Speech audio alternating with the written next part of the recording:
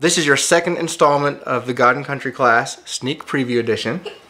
We're going to talk about economics more so this week. Last week we spoke about more of our godly heritage and our founding fathers, etc. This week more the economic side.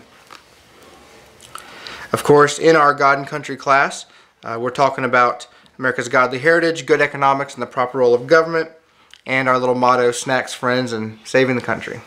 So thanks to the Boltons for providing the home and the snacks. Now we're going to proceed to save our country.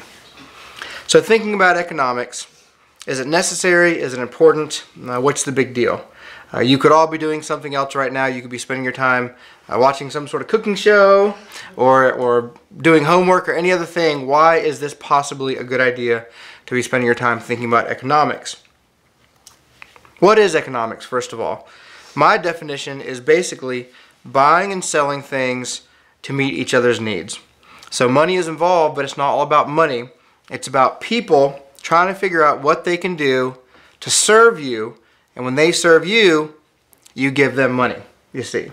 So it's a marketplace of people buying and selling things to meet each other's needs. Okay, it's not too complicated, right? So do economics matter? Well, do you have a job? Do you like your job? Do you want another job maybe one day? How much of your pay do you get to keep? What taxes do you pay? How much can you pay someone else? Can you just pay them anything you want?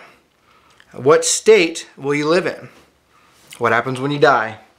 Didn't know you'd be talking about that tonight, but economics has to do about that too. What do economics affect? Well, what kind of house you can live in, how much food you can buy, what kind of car you can drive, what you can give your kids, how much you can give to church, how much you can support missionaries, what kind of health care you can have, what kind of education you can give your children. In short, it affects practically every area of your life. You want some more dance shoes? That's economics, okay? You want to go on a trip? That's economics. You want to buy another guitar, like I do? That's economics. It's all economics. So do you have a job? Well, this is a chart of the developed nations' corporate tax rates. Essentially, the government can take money from almost every area that it finds that money is being transacted, and one place is businesses. So business makes some money, and the government says, well, give us some of that. We want some of that money. Out of all the developed nations in the world, the United States of America has the highest corporate income tax rate. What that means is that out of any other country in the world that people might do business, America is the least competitive. In other words, we're the worst. And now you think about this as the home of the brave, okay, land of the free. Okay, we marched on D-Day and we beat back the Germans and we fought back against the Japanese in World War II. And then what did we do to ourselves? We shot ourselves in the foot. And we said, let's actually make ourselves the least competitive nation we can be in the world. So what does that mean? That means that, let's just say 40% of what a company makes in profits, they've got to give to the government in America. Now contrast that with Ireland here, 12.5%. So if you're thinking about starting a new business, where are you going to think about starting it? America? It's going to be the last place. Okay, compared to Ireland, you get to keep almost 30% more of your money if you set up shop in Ireland rather than in the United States. Now I'm not sure, but I believe Facebook may have even set up their headquarters in Ireland. Probably for this reason. So what does that mean? That means that that's 40% less jobs a company can offer. So that means 40% less pay they can give you when you're working for them. 40% less they can invest back into the company, creating new products, innovating, taking care of what sort of equipment they already have. So whatever it is, that's 40% less they can do with. So basically that means 40 cents out of every dollar that a corporation makes goes to... Essentially, that's a good way to look at it.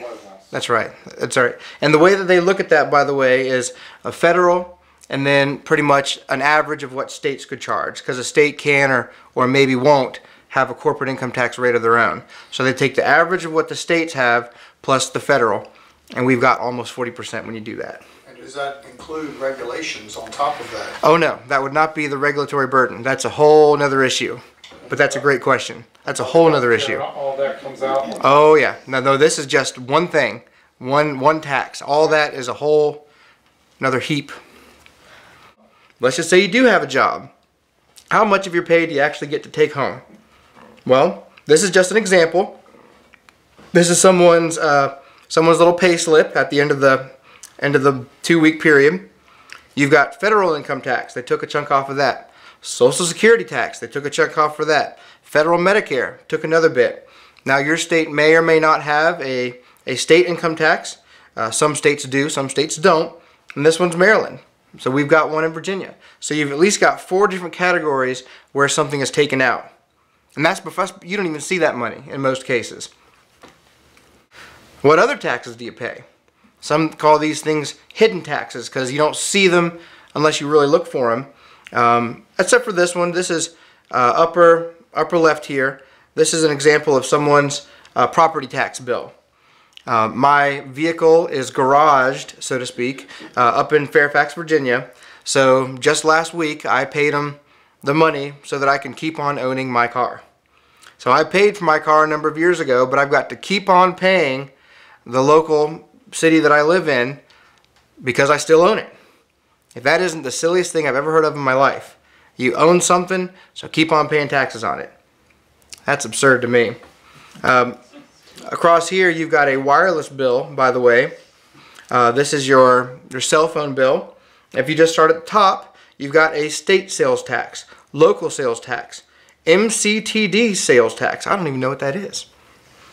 State excise tax. An excise, another word for excise is a sin tax. So when they charge extra for cigarettes or something like that, or a luxury boat, that's an excise tax. Okay. So I guess they think talking on the phone is a sin, or they think this is a luxury that they're going to tax extra. So there is a state excise tax. You've got another excise surcharge. You've got a local utility gross receipts tax. You got 2 911s, local and state. I don't mind paying for 911. That's useful. But you got 911 taxes, MCTD surcharge, New York State franchise tax, school district utilities sales tax, universal service tax, and so at the bottom of that, that's 23% of your bill. Now this is just an example, so this isn't universal, but all those are taxes of some sort. I don't even know what they go to, most of them, but they're on your cell phone bill. And can you call and say, hey, I didn't ask for that? No, it's on there. There's nothing you can do about that.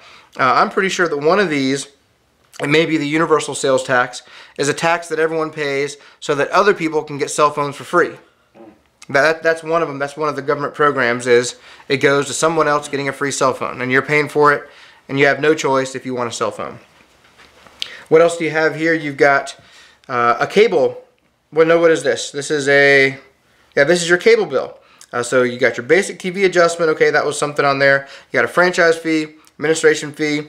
You got another federal excise tax. So they think it's a sin to watch TV too. Federal Universal Service Fund. This may be so people can have free TV. Who knows? But you got a state excise tax, sales tax, etc. All right. So just to have TV, you're paying taxes. Over here, this is an example of what goes into your price of gasoline. Okay. So when you see $3.42, whatever the price is, well, 48% of that may be actually to turn it into gasoline, right? 17% may be what they pay to market it and to get it out there, etc. Now that big old Texas, millionaire, that oil tycoon with the long horns on the front of his Cadillac, well, you may think he's getting rich off of all this stuff, but look at his little sliver. It's 3%. Right now, this is just an example, but what's the second biggest chunk out of that? Taxes. Exactly, taxes. All right, so this is according to this little example, about 30 cents of every dollar that you pay. So if that's a $3 gallon of gas, you've got 90 cents of that is taxes. All right, so if you are upset about gas prices, think the government. Minimum wage laws. How much can you pay somebody else? All right, if I want some kid to mow my lawn, okay, if the federal government got involved, I would have to pay him about $7.25. So you can't just pay someone whatever you want to pay them. There's a law for that. All right? And we're going to talk about in the future what happens when the government gets involved in fixing prices and what happens when they set ceilings for things and floors for things, so to speak. So you can't just pay someone any old price to do something, according to the government. This is a chart recently from the American Legislative Exchange Council. This is a group in Washington, D.C. I actually worked for them for about 6.5 months. And every year they rank the states in terms of economic, basically their forward-looking rankings and how well they did the last year. Out of 50 states, who's the worst? Who do you see on there that was ranked the worst? New York? New York. New York loves being last. Has anyone seen a recent commercial that New York State is putting out there on TV? Yeah. Well, they're basically trying to get people to come to New York with a 10-year tax break, basically. And it's for certain industries in certain locations. And after 10 years, you'll be taxed the regular rate. But they're trying to say they're a great competitive state for doing business. And yet they're number 50. All right, California's number 47. So they love being close to last also. Virginia's 11, it's not bad. Number 1 is Utah. For the last few years, they've actually been doing some pretty good things with their tax climate, with their business climate. They've been trying to get businesses to come there. I'm surprised they're that much better than Texas, because apparently everybody's moving to Texas. Oh yeah, well that's actually a great point.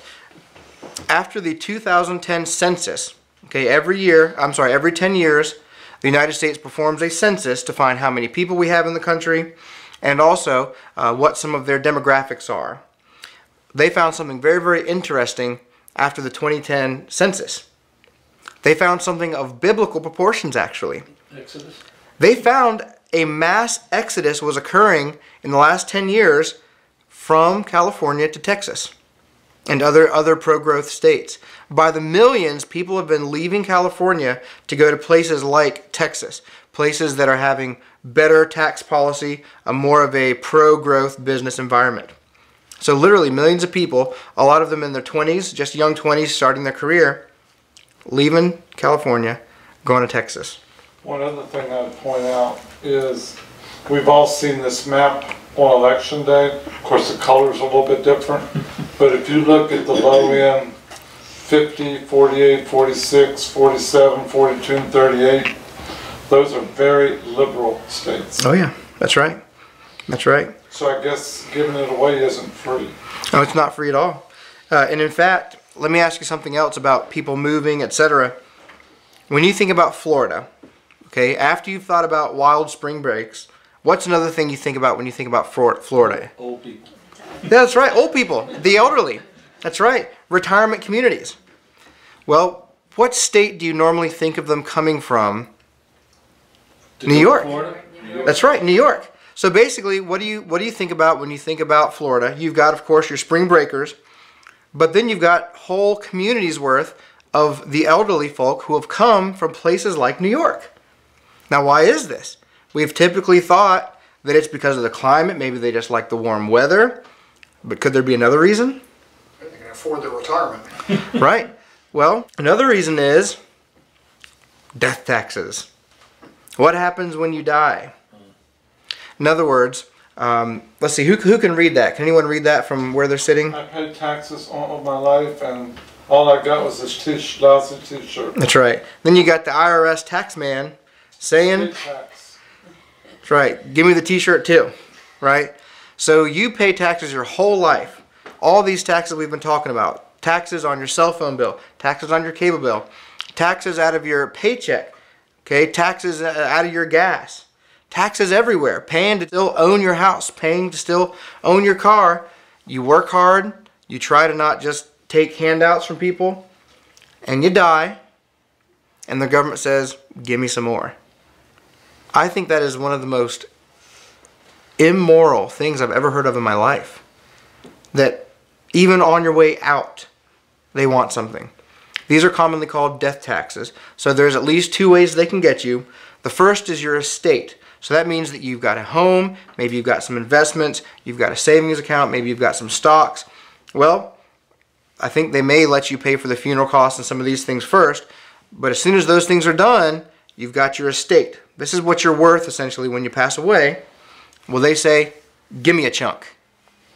Before anything else happens to it, give it to me. And then, here's the second way. You want to pass that on to your children? Not so fast, buddy. Inheritance taxes.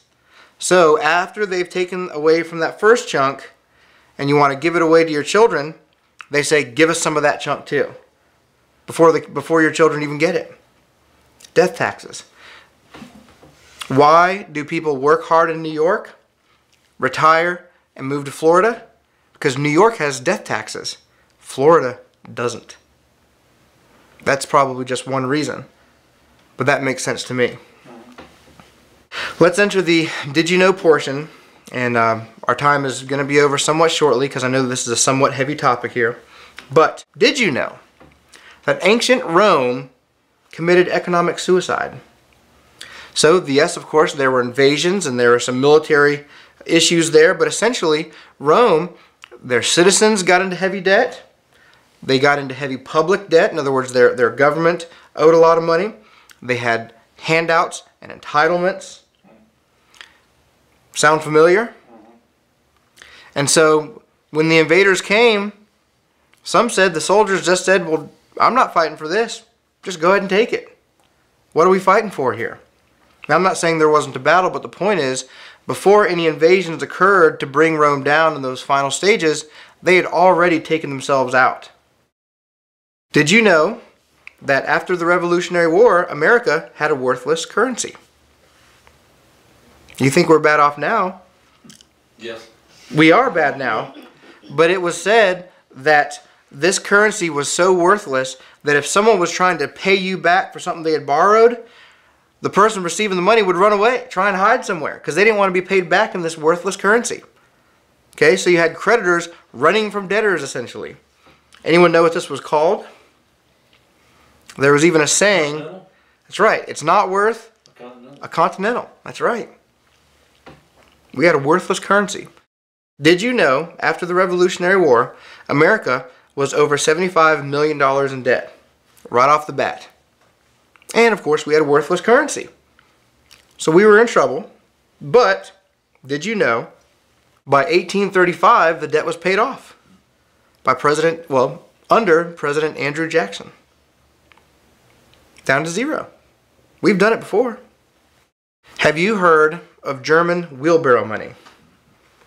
Now, I just sort of made up this term, but essentially during the period of about 1914 to 1924 in Germany, they'd gotten themselves into such economic trouble, they were just printing up money. They thought just printing their money would solve their problems. Does that sound familiar? Oh, yeah. Their money became so worthless, it was said that people were taking their wheelbarrows stacked full of money and suitcases packed full of money to the bakery just to buy a loaf of bread. There was even one story of a gentleman that might have looked just like this, wheeled his money down in front of the bakery, parked his cart there with the stacks of money, went inside to get the bread, came back out to get his money. The money was dumped on the ground and the cart was stolen. Have you heard of the Zimbabwe $1 trillion bill? It's actually a $100 trillion bill. Zimbabwe, around the time of the financial crisis in America that was hitting worldwide, they were printing so much money to deal with their problems that at some point they printed a $100 trillion bill. By 2014, they just gave up. They decided we're not going to have a currency anymore. I mean, seriously, when you get to a $100 trillion bill, you might as well just give up. My understanding is that now you can go to a market there in Zimbabwe, and you can buy one of these $100 trillion bills as a souvenir, as sort of a little tourist piece, and you'll pay somewhere between $1 and $10 depending on your bargaining skills. From about 1984 to now, it is said that Japan has had about 2 lost decades. Now they're working hard. They're making televisions. They're making computers. They're making vehicles. But because of their government policies, they've had something called stagflation. Now this is where the economy shrinks, people are making less money. They may be working hard, but they've got less in their pocket to spend. But at the same time, prices are rising. So you've got less money, you're working hard, but prices are rising against you. They've been called the lost decades of Japan. America, as you might have guessed by this point, is on the same economic path as ancient Rome, Germany, and Japan. We've got a little ways till Zimbabwe, but we're on that same path. Economics has principles, just like the laws of nature. If you drop an apple's going to fall, no matter where you are in the world. An airplane can fly and defy gravity for a while, but at some point, it's got to come down. Economics has the same sort of principles that are unbreakable. You can defy them for a while, but at some point, that plane's got to come down. No matter who you are, ancient Rome, Germany, Japan, Zimbabwe, or the United States of America, you're going to reap the consequences if you try to defy those laws. But here's the good news. We've come back before. We had a worthless currency. We had $72 million in debt right after we became a country. By 1835, it was paid off. We've been in trouble before. Japan, they're working hard, but they're fighting still. We've come back. Anyone know who this is? Any guesses? This is President Calvin Coolidge. President Calvin Coolidge, if you ask me who my favorite president is, if you just take aside Washington and Jefferson, if you just say, okay, just forget about Reagan for a minute, these are the obvious ones. Coolidge is my man. You may have not known anything about Calvin Coolidge before tonight, but let me tell you, he was really something. He was president from 1923 to 1929. He was actually Warren Harding's vice president till Warren Harding died. And in the middle of the night, up at his dad's home, up in Plymouth Notch, Vermont, his dad was actually a notary public. And so, vice president became president after his father swore him in. Under candlelight, no less. He was so serious about the budget and getting our national finances under control that to set an example, when he became president, his wife was asking, honey, I don't know what kind of dress I'm going to wear. She was very concerned about what style she should have and how she should look. And Calvin Coolidge said, honey, don't worry about it. We're canceling the ball. So Calvin Coolidge, to show the country how serious he was, canceled the inaugural ball. Imagine if we had a president that did that today. He was so serious about getting the country's financial house in order that in his own house, the White House, if the White House chef made too much money or too much food for guests, Calvin would get upset at her. Why'd you make too many turkeys? Well, this is the President of the United States. But he was so serious about it, he wanted to cut non-essentials everywhere he could. After World War I, we also had a tremendous war debt to pay back. In 1913, the government decided, let's start taxing people's incomes. 1913 was when we began the personal income taxes in this country. And also we taxed the rich much more. So we had very high taxes. We had budget deficits. In other words, each year we were spending more than we took in. We had a significant national debt. We had unemployment, etc. Calvin Coolidge, during his presidency, with the help of some good people to advise him, paid down the national debt 30%.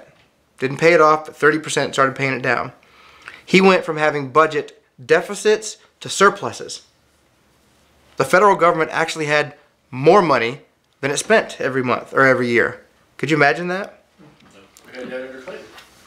We had, that's right, we had some good things under Clinton too, that's right, that's right. And this is when innovation was abounding.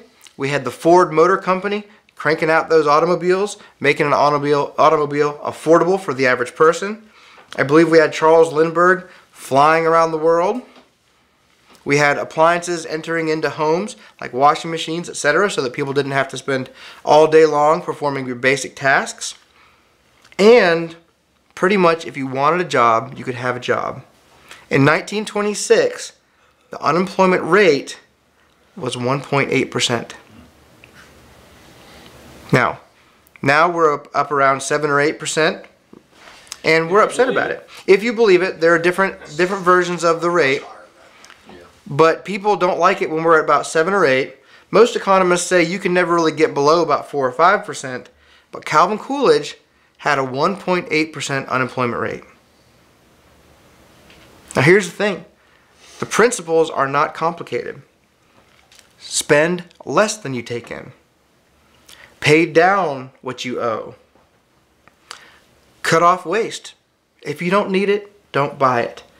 These are very simple principles that will help us in personal finances, but will also help our government. They're not complicated. You just need good men and women to put them into practice. So we've been in a tough spot before, and we've gotten out of it before, and we can do it again. Any questions? You really are pretty much of an optimist, aren't you? I am. I really am. Well, and you know, I mean, during the Revolutionary War, I mean, we didn't have electricity, all right? We didn't have the internet. We didn't have telephones. I mean, even during this guy's day, we didn't have cell phones. We didn't have the internet, all right? I don't even know. We probably didn't have central heating, central cooling. I mean, we've got so much today. I mean, we can spread information literally at a click. So the opportunity, I think, is there. It's just a matter of initializing it. We can have the best days the world's ever seen. Internet and prosperity.